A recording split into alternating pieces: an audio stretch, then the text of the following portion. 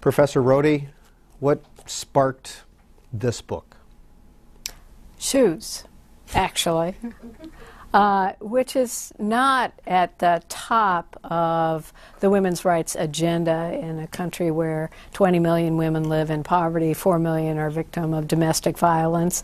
I wouldn't say that shoes are the #1 issue of concern, but it is what got me thinking about all the ways that women are held back, literally and figuratively, by their shoes. And it was being trapped with a group of very high-powered women at a meeting of the American Bar Association's Commission on Women, and we were trying to get between distant meeting points, and there was a huge cab line and a bomb scare in the tube, and the Queen Mother was having a birthday, so everything was, we needed to walk. And I was with 3 women who were unable to do this given their aesthetic choices in their footwear.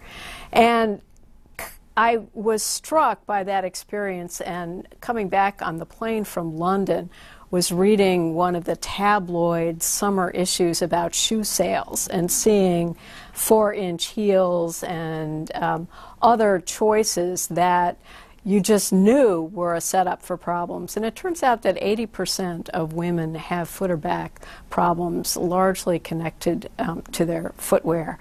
And so in the course of that flight, I began just penning an op-ed about women's experience, and my assumption that if you were a true misogynist, the last refuge for you would be in designing women's footwear. And the New York Times ran it as an op-ed, and it probably got more response than anything that I've ever written. People just